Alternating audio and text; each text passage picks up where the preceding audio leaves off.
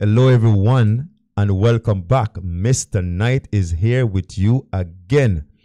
Today, we're going to focus on Taxism, and we're going to spend a little time looking at some examples of Taxis responses.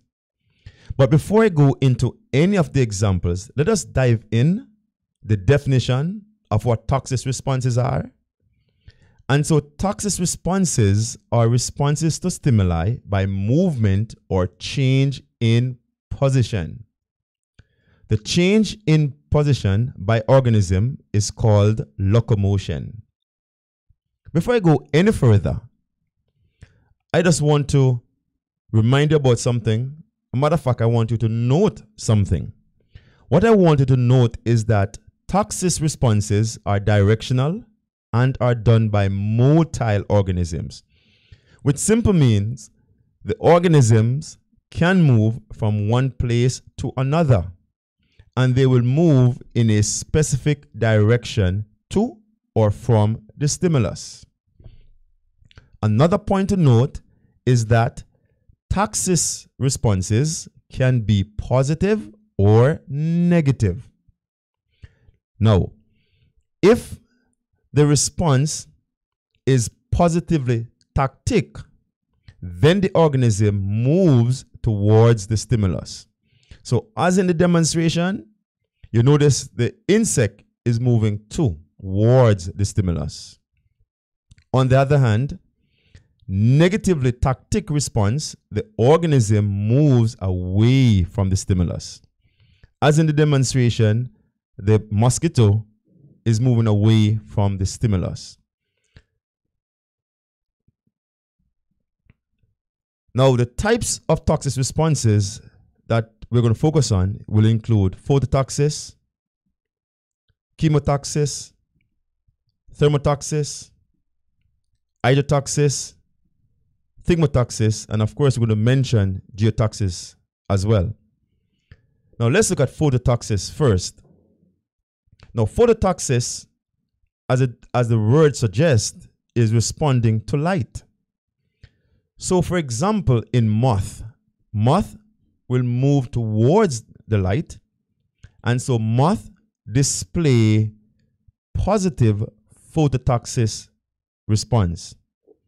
Roaches, on the other hand, they will move away from the light and go towards the dark.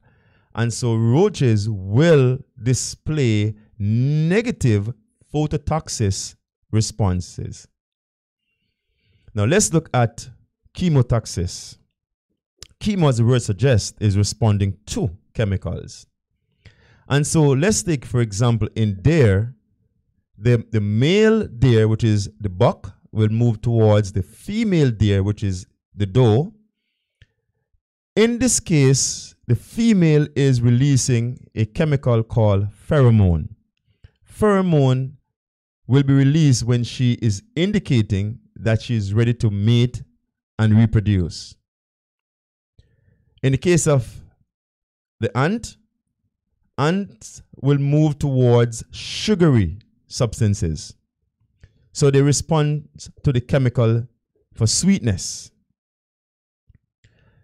For these two examples, they are positive responses in terms of chemicals, and so we could call them positively chemotaxis responses.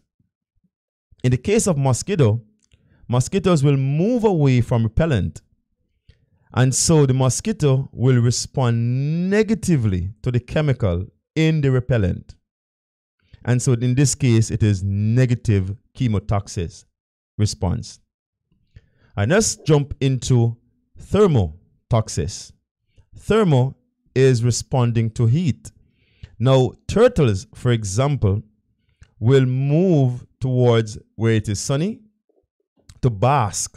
And the reason they do this is to obtain radiation or UV rays from the sun, so they become warm, and also to absorb vitamin D3, to be specific, so they can help in development of their bones.